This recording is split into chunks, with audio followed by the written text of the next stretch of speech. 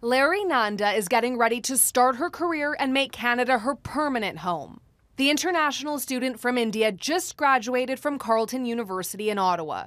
But in order to land a full-time job, Nanda needs a work permit. If I don't get that in time, combined with the strike, there is a risk for me having to go back to India.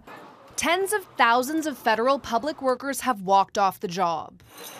That includes the civil servants who handle immigration files. Clients should expect to experience serious delays with processing applications across all of our immigration streams.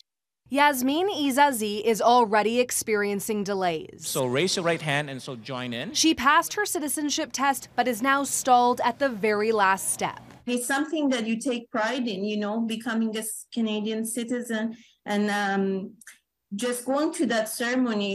Now her ceremony will likely be pushed back.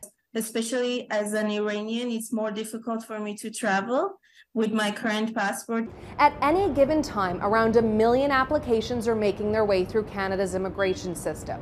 And right now, many of them are on pause because of the strike. Immigration lawyers warn this will have a profoundly negative impact on students, families, and the economy.